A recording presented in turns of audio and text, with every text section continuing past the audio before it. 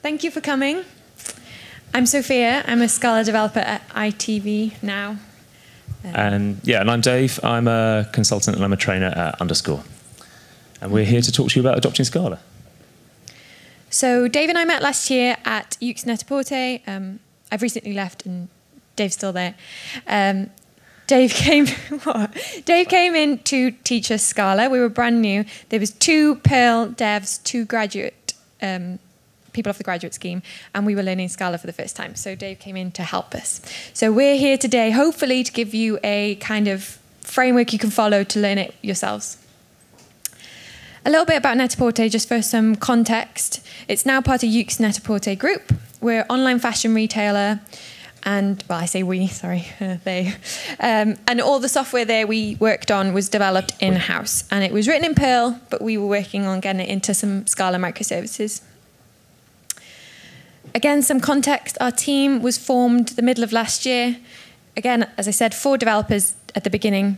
And we wanted to scale really quickly using Scala, so we hired Dave to help us. It was really useful. It helped us become confident and proficient within around 2 months, I'd say. Obviously, there was still a long way to go, and they're still learning Scala today. So, yeah. Again, even more timescale for you. After about a year, we had 8 developers there. We had about 5 microservices and just under about 100,000 lines of code. So we, rough estimate. Yeah, we did quite well. WC minus L. So from my point of view, coming into this as a trainer, I was trying to sort of help bootstrap the team. So the way we typically do this is we start off with some classroom courses, but we quickly move on to learning as you go, because people learn better when they're working on stuff at the same time. So that's what this talk is going to be about. It's going to be fairly non-technical. It's about teaching and learning processes. So for this particular involvement, I was in 2 days a week, and you had 3 days a week to sort of figure out all stuff and solve as many problems as you could, and then if there's anything left over, let's sort that out. So we're going to talk about a couple of things today. We'll start off with some fairly lightweight stuff, motivational stuff to set a framework. So we're going to talk about the motivations for adopting Scala, which hopefully everyone here is on board with, a way to sell Scala within your organization. We'll talk about the goals for the transition process. So how can we know that we're getting a good transition to the language? And then we'll talk a little bit about how we sort of did the learning of Scala and what worked well for us and what didn't work well.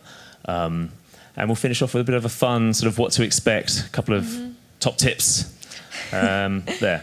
Yeah. So, this isn't working. Oh, it's not on. It's not on? Okay. There we go.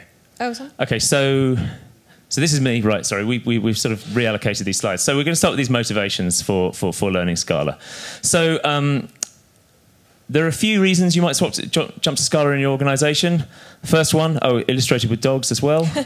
Performance, obviously. The JVM is very fast. Scala is a very fast language. We get a lot of performance out of it. Yeah, so it's a really reliable thing with the great static type system. You can use it to eliminate bugs. Less time spent on fixing bugs, the more times you get to work on features and really cool things. And we had a bunch of powerful libraries, so I'm sure a bunch of you using Spark and Akka and things like this, and these are written in Scala, so it's very low impedance. A lot of people find it really familiar.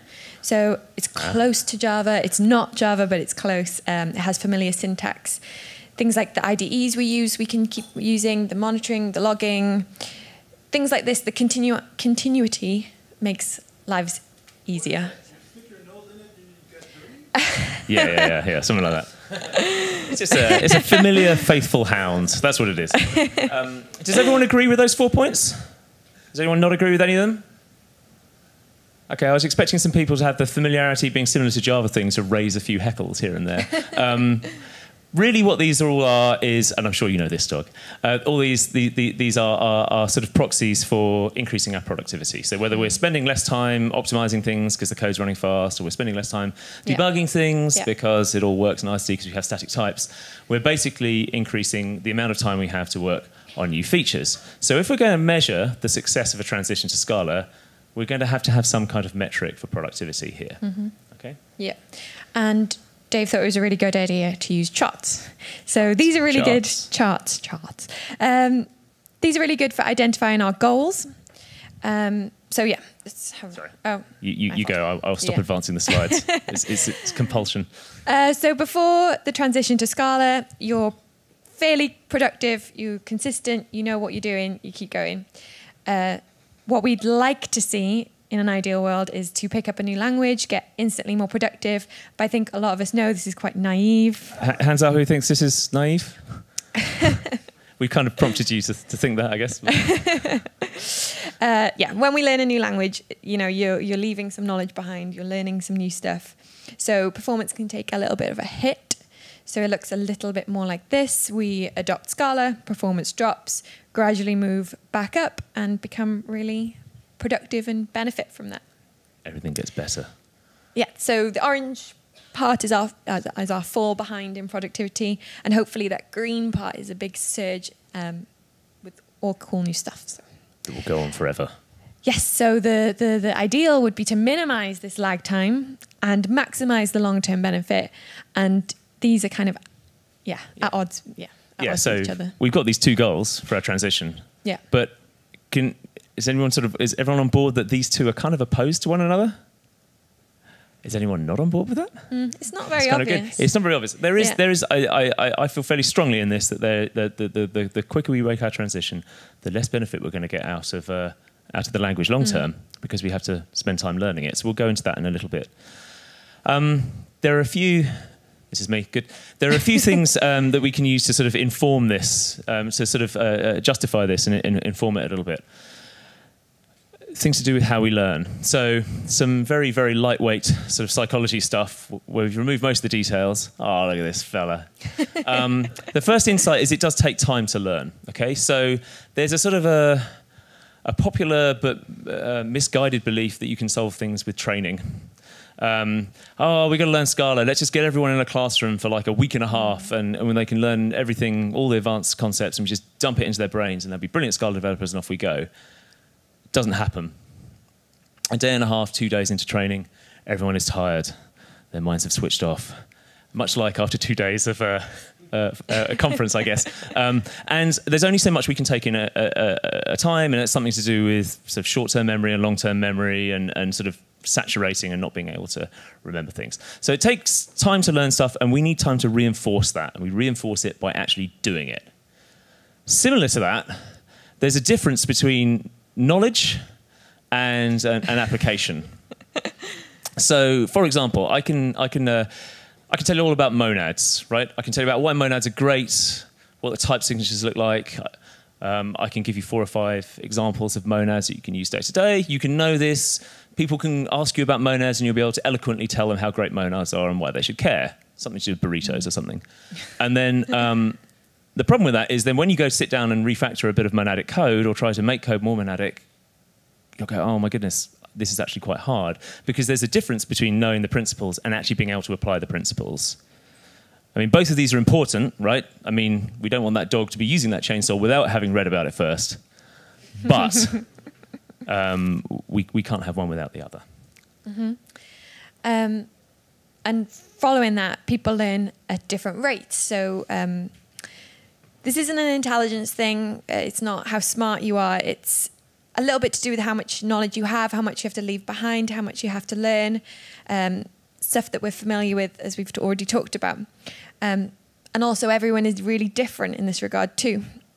So Scala is a hybrid language. It's, yes? What makes you so confident that those lines will ever grow beyond the dotted line? We're going to talk about how we can bring those together above the dotted line. Okay, so it's important that we learn the right features of our language, and this is sort of the thing we're driving towards here, right? So I'll come back to that in a couple of slides. I will remember it, and if I don't remember it, hold me to it. Hold me to it. Yeah, so Scala is a hybrid language. There's half about object-orientated, half of, that's him, not me, half functional programming. Most people are kind of comfortable with object-orientated. It's easy for, go on. Who was in an object-oriented language before they started doing Scala? Wow. Great. Who was in a functional language before they started doing Scala? Okay, That's Okay. pretty much what you expect. Exactly. So the object-oriented side, people are a bit more comfortable with. Most people don't know that much functional programming, particularly the statically typed functional programming with functors and monads and all the scary words everyone talks about. So, but some people have experience with it from their own interests or from university. So that again is going to diverge the lines a little bit more, and they'll take to it naturally. Right? Yeah, yeah. So this is picturing people on the same page, either in the program that they're programming in now or when they're starting to learn the basics. And as we learn Scala, these tend to diversify. This is great as long as there's this overlap in the middle, and also that they have a future aim or a common understanding of what good code is. This diversity, the bits on the outside, is what leads to the creativeness and the inspiration. So loads of advantages in that. We can train each other. Train each other, yeah, communication, everything like that. So next, though, is the negative side. So if these push out a little bit more, we allow people to go off and do their own thing. Yep. That's great, but there's going to be a dysfunction there, which isn't so great. If person A is writing code that person B doesn't understand, it creates a divide within the team. So this isn't great, and we have to work to avoid that. So there's that guy, right? Always that guy. Always that guy. The Scala Z guy. When I say guy, I mean maybe a girl. Sorry, maybe a girl. Yeah, sorry. That's true. So, yeah, we actively encourage the collaboration. So we need this to come together. We need this to be the ideal picture, I guess. We still get the diversity, this outside space. You all get the time to be creative and inspire one another. But the strong common ground in the middle is really, really important for a team to learn and be great. So. Yeah, and hopefully the team can build that common ground. Yeah. So there's one more thing. Yeah. Familiarity is not equal to similarity. I didn't have a good dog picture for this. I added the dog pictures. Never mind. It's a thing. This is really trying to get back to what your question was about there. There's a difference between something looking familiar and something actually really sort of working the way you expect it to. So, for example, who's heard this phrase, Java without semicolons? Yeah, we've heard it a lot this last few days. So this is a thing, right? This is something that in some ways is a very positive thing. If you're switching to Scala, particularly from Java, you can make a very easy transition to yourself, right? You take, some Java code. You take some Java code that looks like this, and you sort of, you write the types after the variable names rather than before, and you use val, var, and def, and you produce Scala code that works and does the same thing. And that means you can get up and running really quickly. But there's a trade-off there, right? If you actually spend time to learn the functional programming concepts, the other half of Scala, then you get much better results. So there's a very distinctive trade-off here. And the real sort of crux of this process is trying to front-load enough knowledge that we get the benefit without spending forever wallowing in type theory. Mm-hmm. So these are the sort of summary of the insights we had. Yep. And so we learned that there's a trade-off between adopting quickly but getting the benefit from Scala. It's good to learn while we work, so it's really important to absorb that information, and it's really, really great to learn from each other too. So. Yeah, sorry, I kind of went ahead with that point before you. Yeah, no, so this is what we're kind of coming on to here. This is what this talk is about. It's processes for learning and teaching, and we're really interested to hear your thoughts about this as well in a minute. It turns out that there's a lot of sort of overlap. Well, okay, no. Let me. First of all, let's ask you if you're the only Scala expert in your organisation, right? And I say to you, as your boss, go and train everyone else in Scala. What would you do? Right, and I'm sure there's some people in here who've had that happen. You're the person who's sort of leading this charge. Go and train everyone else internally. You probably think, okay, well, I went to school. I learned programming at school or at university, and I did a lot of lectures, and I did a lot of courses, and I did some exercises, and that's what you probably do. You probably produce that content, and that's fine. That works. That's a great way of doing things. But there are some really great sort of training tools that we can actually improve on that a lot more. So here are some of the sort of things you see coming out of of sort of educational literature these days. There's sort of collaborative learning and feedback. Has anyone heard the phrase mastery learning? It's when you keep working on something until you're actually good at it, as opposed to being forced to move on to the next part of the syllabus. It actually helps people learn things better. But there's a lot of great sort of things. Understanding the way you learn yourself, that's a really important thing. And what's interesting about these things, which seem kind of obvious, is that when put into practice, they have a really significant effect. So you're talking about things that cost nothing, that are putting people months ahead or giving them multiple grade differences in their final sort of exam results. And what's great about these approaches is we're already doing some of them, right? Because there's a lot of overlap between these and some of the processes we use in agile development and some of the processes we're using in stuff like sort of the software craftsmanship movement. So we can put those to use. Yeah. And so we're going to talk about a couple of things that we've been using here technique-wise. Each have got pros and cons. Yeah. And we'll go into the cons as much as the pros. And we'd like to get your opinions on this stuff as well. Yeah, definitely. Okay. Oh, God, I'm still going. Okay. Training courses. So I guess we've already talked about training a little bit. The advantages of a training course is it'll dump information. The disadvantage is there's only so much information you can absorb. So you have to. There's only so far you can go with them. Good training courses will tell you what's important, so that when you actually go away to work on this stuff yourself, you're not thinking about things that are actually not relevant to what you're going to be using day to day. Mm-hmm. Yes, so from my experience and my perspective, exactly how Dave said, it gets really draining. You feel like you've learnt too much. It feels like your brain can't take anymore.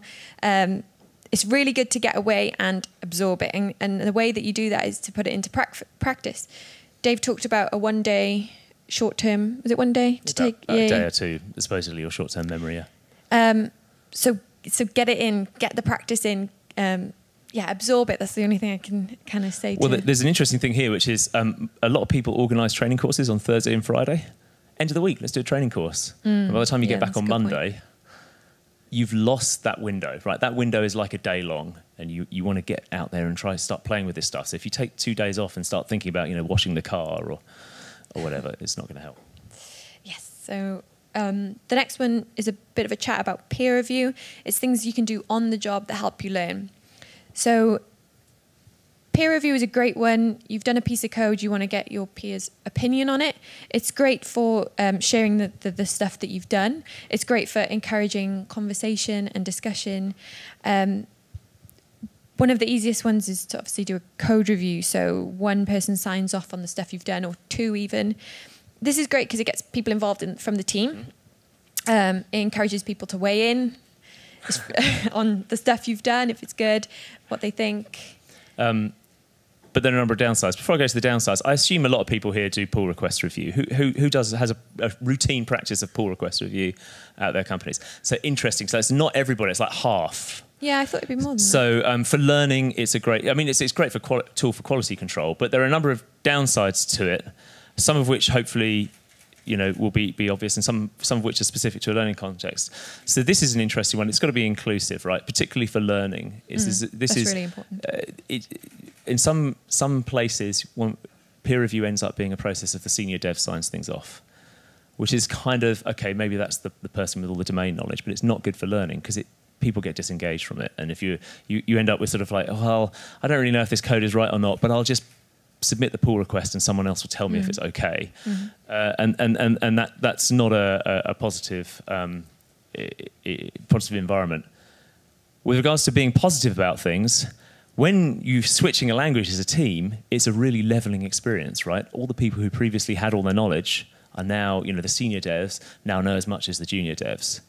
And some of us are very proud about our work, and it's very easy to become defensive. Defensive, that's the word, yeah. So, positive encouragement and all that kind of stuff. Keep it, write and read comments in a positive light. And then there's things like focus. So particularly coming from other languages, you'll have different, say, syntactic considerations. Putting underscores before private function names is like an example from JavaScript world, maybe. Those kind of things are kind of great in a peer review, but the fact of the matter is people latch onto the first thing they see. And so one can get quite distracted by these things. So like white space. White space. Oh boy, yeah, okay, yeah, and things like optimize. Is this thing efficient? Is this for loop? I know it's a flat map method. That's not a while loop, right? That's less efficient. That kind of thing, and it's important to not capture that stuff at the expense of capturing all the really important stuff. Like, does this code do what we designed it to do, and are the tests actually doing the right thing, and so on. Yeah. Something that isn't on here as well is that peer reviews can be really, really difficult. Seeing the code on the page is really hard to spot those, those little things, or actually know that the code that you're looking at, it might look right, but does it do what the ticket or the task asked it to do? So those kind of things are really hard to judge from a peer review too. So I guess if this becomes a problem, with the indentation becomes a problem, there are a few things you can use to help. Does anyone use stuff like Scalariform? Yeah, there's a few projects in there. So this automatically formats your code for you. Scala styles a linter, water remover will fail your build if you've used option.get and things like this. So there are tools here you can use to focus the discussion.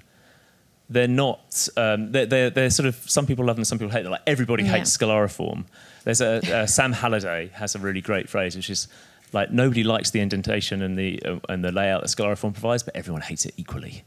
So you're all on the same side, right? And that can help solve some of these problems. Yeah. But, but on the other side, your mileage may vary. Your mileage may vary. These tools can be kind of annoying. They're restrictive. Oh, what? But I mean, the thing that we can say between us is just try them and see if it works for your team.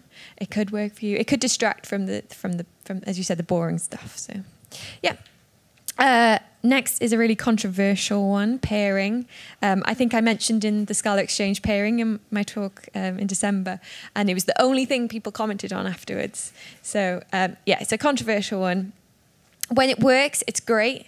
There's lots of knowledge transfer. There's productivity. You can really benefit from that connection. And it gets people working together and conversation and discussion and everything great like that.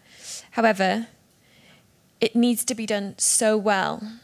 It needs to be done really well. So respect the driver and the navigator roles. It's really important. If you're the navigator, sit on your hands. Do not touch the keyboard. Do not touch anything. Try to explain things to people. Help them. Help them. That's the only thing I can say. TDD works really well. I've noticed recently the whole green light, red light. Somebody writes a test and the other person needs it to pass. That's a great one to use. The benefit. Oh, go on. Do you want me to do situation? I mean, go ahead. This is an interesting one. Like, you can't mandate people to pair all the time. Sometimes it's just not applicable to a task. Someone wants to just sort of zone out and solve a problem. Yeah. I think it's always worth. It's always worth being able to just walk away from pairing if it's not helping anymore, right? You've gone through the problem, you discussed the benefits. Okay, one person's going to finish this now. That's fine. And it's really hard work, particularly if you're doing it 8 hours a day. So just like show of hands, actually, who does pairing routinely at work? Okay. Wow, more than the code reviews. More than code reviews. That's interesting. Yeah. So and then who's a fan of pairing? Who's not a fan of pairing? Okay, there's a few hands either way, mostly in pro. That's great. The people who are doing it are also the people who like it, which is a really good sign. Okay. I think the more you do it, the better you get at it, because you realise the bad parts. It's really easy to do it badly and get turned off it. Yeah. Okay, yeah. Oh, well, I'll take this. This is the last big thing we did. We did a lot of this stuff. So one of the things about being hired as a trainer as opposed to as a developer is that I've effectively got buy-in from the management to stop people programming if it think it's worth it. So, if a bunch of people are learning Scala, maybe people are having trouble with futures. Okay, all right. Well, let's go away and learn about futures, and then come back after an afternoon. The net benefit of doing that and getting everybody on board together is a lot higher than the not working on code for an afternoon. So, having sort of a workshop type format where you can work on a problem together is really great. Now, there's two big differences between workshops and courses. One is they're short, so you're not hitting that knowledge saturation point. And the other one is that it's not really about teacher-student. It's about pairing and doing stuff together and solving a problem and exchanging knowledge, which means it's really good for keeping everyone talking, keeping everyone on the same page. These two formats here both work very well. Pairing and then sort of showing your work afterwards. don't know how to pronounce this word. I think it's Randori. No, Randori, let's call it that. This is a format where you have a shared laptop and a shared projector, and basically everyone's working on the same piece of code together. Mm-hmm. The big thing about this is, unless the workshop is specifically to do with your work, well, yeah, then you can't require people to prepare for it. Everyone's always busy at work. You've got stuff to do. If you require people to prepare for a session and some of them don't, those people are just going to get nothing out of it. So two things that work really well. Carters. So who knows what a carter is? There's a few people. Okay, so yeah, okay, I'll explain for those who didn't put their hands up. It's basically a programming exercise, and the idea is you do it again and again and again and try different techniques, and you develop your craftsmanship. It's a software craftsmanship type term. And then this term mob programming, which is essentially we've identified a fun thing to do in the code base and everybody wants to do it, so let's all do it together. And like refactoring, mob refactoring. These both work really, really well, and we had a lot of good benefit from them. I think Carters is one of the things I've found that helps me the most. Is maybe on my own, just keep attempting and getting better. Yeah. One thing we found didn't work well, actually, good pro anti-tip, was we would try to do the Big Red Book, Functional Programming in Scala. We were trying to do it as a book club, and we were trying to do the exercises and then come together and talk about any of the ones we couldn't do. It's nothing to do with the book. The book is excellent, and it's great for individual study, but we couldn't find a way of making it work in a classroom environment. If you'd done the work, you'd done the work. And you probably got the same answer as everyone else who did the work. And if you hadn't done the work, then after a few chapters, people were just getting lost. Yeah. There's a really great book on this, by the way. I thoroughly recommend this book if you have any interest in doing this kind of thing at work. I think it's Emily Baquet, the Coding Dojo Handbook. It's quite cheap. It's about 200 pages long. The first 100 pages is how to run these sessions, and the second 100 pages is a big list of carters, from FizzBuzz up to things that will last an entire day and longer. Cool. So before we finish up, we want to talk a little bit about what you should learn, maybe. Oh, yes. Yes, so there's a lot to Scala. We need to find a set of concepts that is that are small enough to learn quickly, not too intimidating, but large enough to support, the work we do every day, our applications. Null's a part of Scala. Exceptions are a part of Scala. At the bottom of the slides, lots of people at the back can't see them.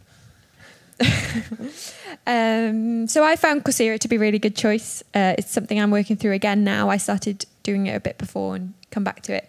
It's free, especially. There's a specialization now too, I think was talked about earlier in the conference. And it's good to do together as well. It is a good one exercises to do together. Yeah, and it's not quite the same as a Red Book, where it's one exercise. It's you can actually talk through all the different things and stuff. So that's great. So this is, the idea here is basically pick a course and use it as your syllabus. So the syllabus for Coursera is great. It'll guide you through your first moments of Scala. When we did this, because it's an underscore thing, we were using the underscore stuff. So there are two books here. Like, this is a free book, and this is not a free book. This is a really introduction to Scala, and this is a sort of what you need to know as a commercial developer.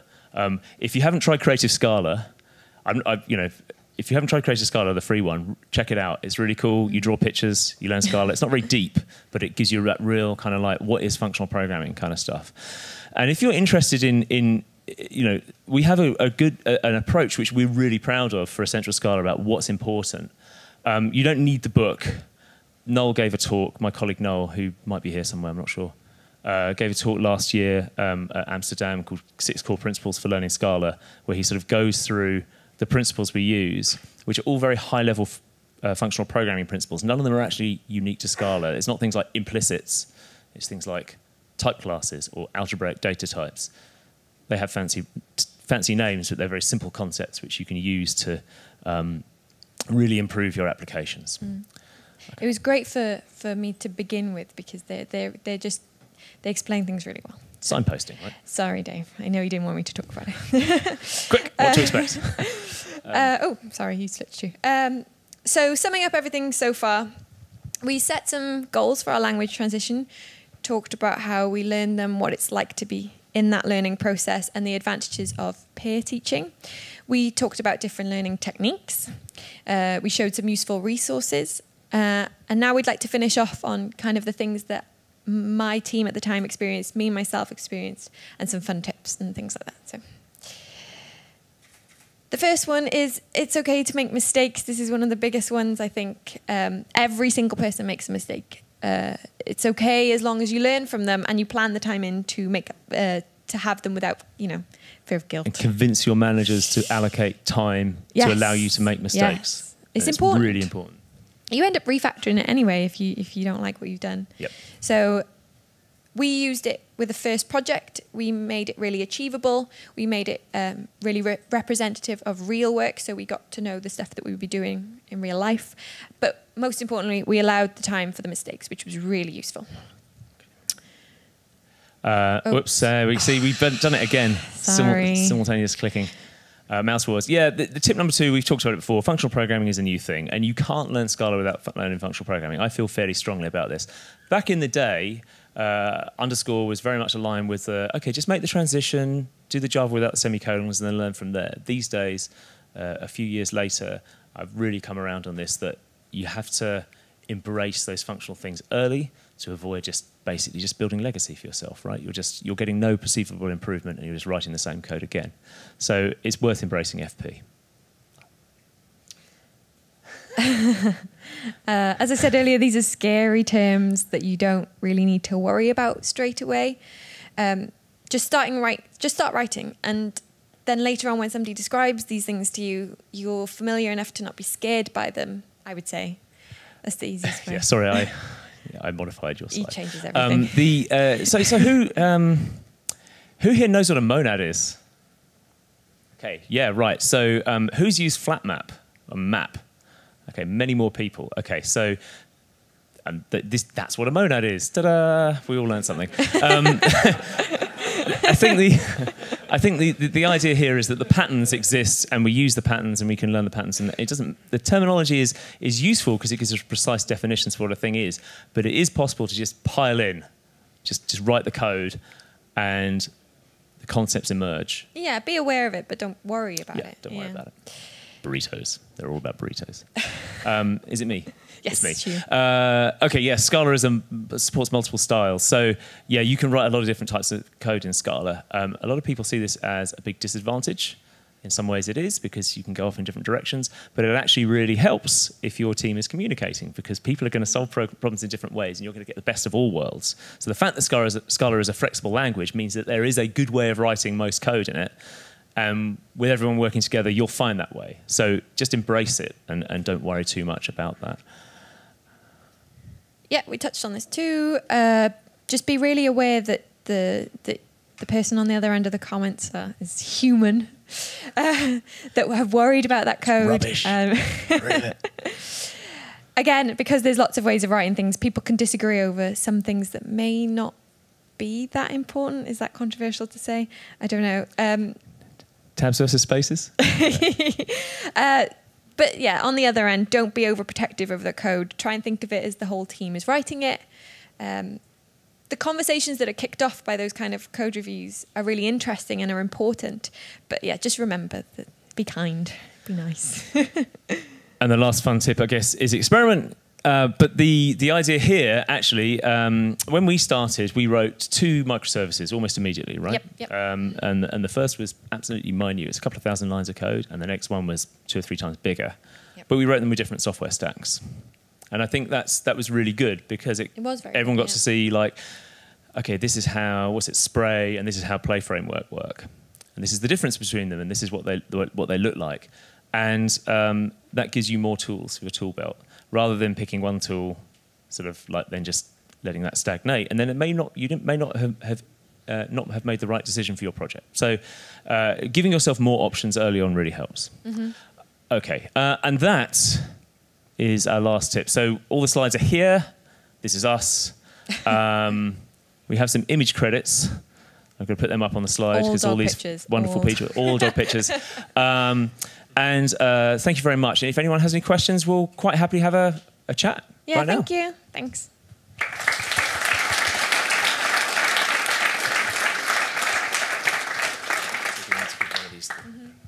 So I need to. I'm going to.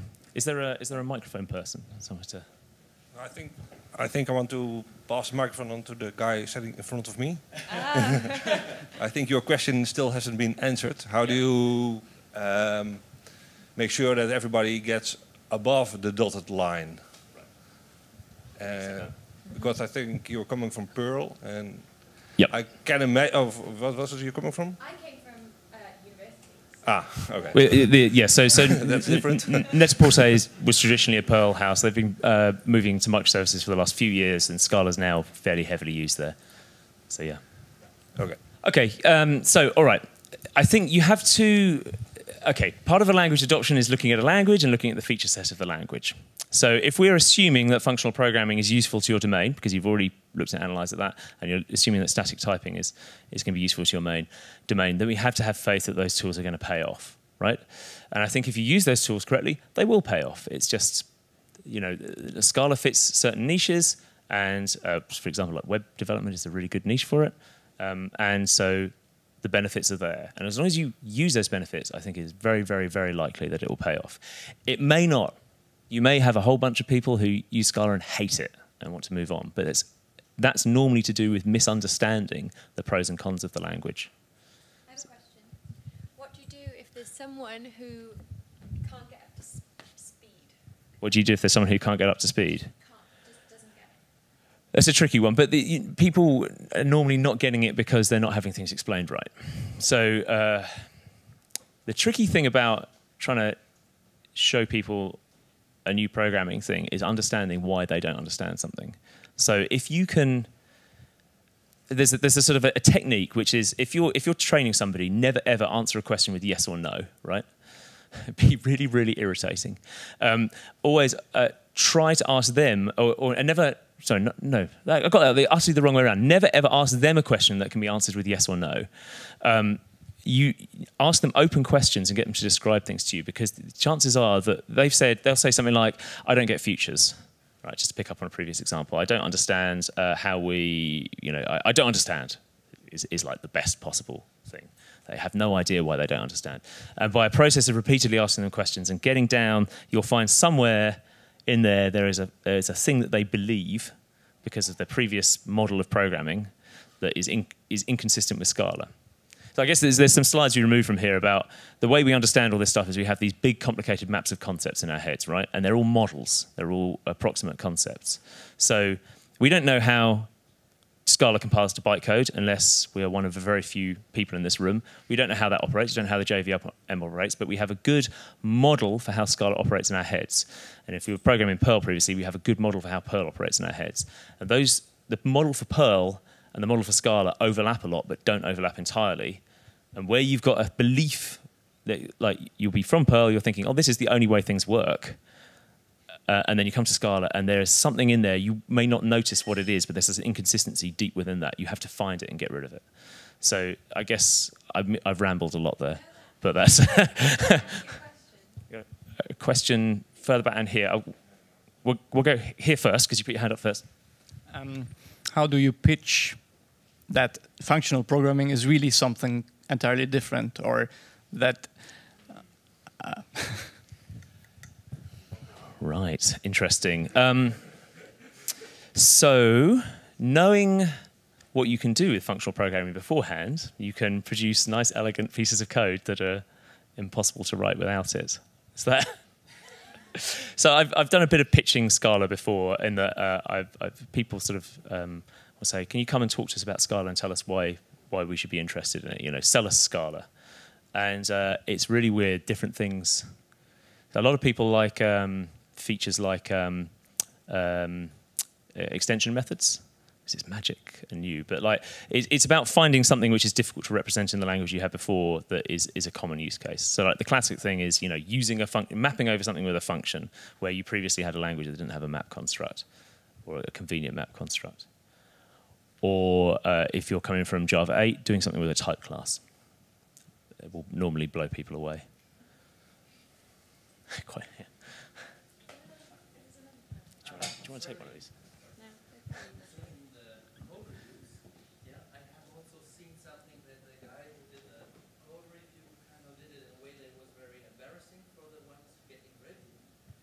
They were like not able to work for 2 weeks after that. And I think it's very important. You addressed it. You have to be positive. But I think it's very important that you do it well and that you train the guys that they don't have to know the language, but they have to be know the people.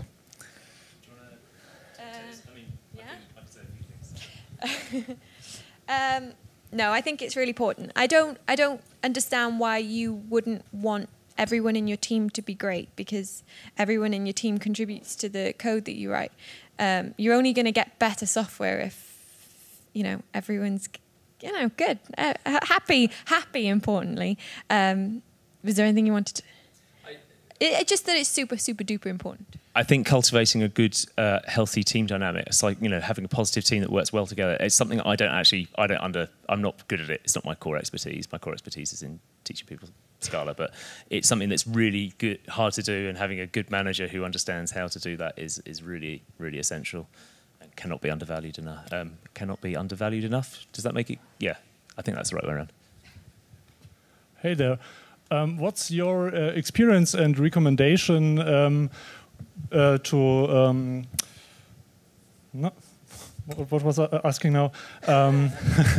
Yes, we are doing test-driven development in some way, but our problem is that we have to convince our managers and even co-workers to write tests, even if we have pressure because a release is standing near. And I want to know what is your experience with this, and what do you recommend?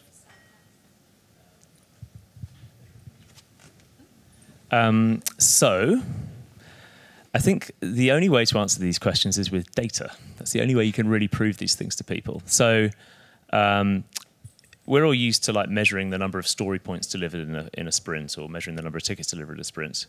And we also know how many bugs we've solved in a sprint. And to be able to categorize bugs that were not caught by a unit test, or, you know, there's an obvious gap in the unit test, if you can capture that, then over the period of a few sprints, you have some very compelling evidence. Because churn is really disruptive, right? It gets in the way and it stops you delivering features. So one of the things, again, that we cut a bunch of content from this talk because there's not enough time, but one of the things that it's really great if you can build it in. It's quite difficult to build in, but having some kind of metric for how far you're getting with your, you know, you're getting better with the language, you're learning more features, having a sort of tickets in your agile cycle for like, okay, let's master this concept and then can we use it again? It's all a matter of sort of being able to analyze your own process, and you know, it's just as hard as any of these other things, which are very hard. Okay, we got like got a couple of guys here at the front and one at the back, and yeah, we got loads. You of showed the performance 1 year ago, and now it should be better. Do you have special metrics to show your management that this is true, that you are really more productive with Scala than before with another language? That's a very good question. Well, one way you can do that, and so another thing which we didn't talk about is, you know, what's a good choice for a project, right? So we talked about this a lot, and you know, the nice things for your early projects are small projects which are stretching the team just a bit, but are achievable. And one of the things that really works well is if you have a fairly standalone piece of code that you've already got and you can re-implement it. And that way you can get a feel for how long it, you know how long it took originally, you know how many bugs you get by that per unit time, and you can re-implement that in Scala and you can compare. So if you have something like that, you do one of these things early on, you do one of these things later on, then you can do some direct comparisons. Apart from that, yeah, I don't have good answers. Does anyone else have any good answers? Well, that answer won't work because by the time you rewrite, you already understand the problem. So that's right. Yes. Okay. Yes, that answer doesn't work because you already understand the problem. That's a good point. Gut feeling, I guess. I know there are a couple of questions at the front. You still another one? We'll come back to you in a minute. It cannot be solved in a week or something like that. So I mean, for the benefit of the recording, your question or comment was again about this notion that you have a deadline, you've got to ship code, unit tests are code, it takes time to deliver unit tests, and there's a management decision to be made about how to allocate that time. There's also, I mean, another wider point about learning is that people don't learn well under stress. So those horrible hacks that do in the programming language you knew beforehand to ship code will become abysmal hacks in Scala, and also become very difficult to unpick afterwards because you've probably skipped out on looking at the problem carefully when it was a small problem back in the day. So there is a much wider context around this. I mean, I think there's a big take home for any delivery managers here is that it is worth keeping initial projects short and allowing time to fail or allowing time to rewrite, because the typical way people will learn Scala is you'll learn a minimal subset that you need to write your application. So let's say you're writing a play application, you will learn sort of basic expression-oriented programming, how to write a class, how to write a case class and stuff. You'll learn about futures, you'll learn about JSON, and there you go. That's maybe you'll bring in a database library, and that's your sort of minimal set. And then it's not going to include a whole raft of tools which will make the code a lot more elegant. So you're then going to want to refactor that later on, right? You go, oh my goodness, I found out about monad transformers. What was I thinking? Oh, and you'll want to go back and look at that again. And having time to be able to look at that and determine whether it's worth rewriting is important. It should be really, really important for any delivery manager that the code that you write is stable and and stands some kind of test of time to some point. So it should be just as important for them that the code is stable. That's my point, is that they should be just as invested in that as you. I guess. But surprisingly difficult to see that when you're there, right there. Yeah, I think we all know this project. You have like a lot of pressure, you have the delivery date, the next one, and so on. And I think you just need some courage by the manager to say, okay, we do this delivery and now we have to rearrange because we are on a bad track. And just admit it that you are on a bad track and get on a good track again and get some space to breathe again. Which is also a good reason to set your goals smallish to begin with, because then you have less of a rewrite on your hands.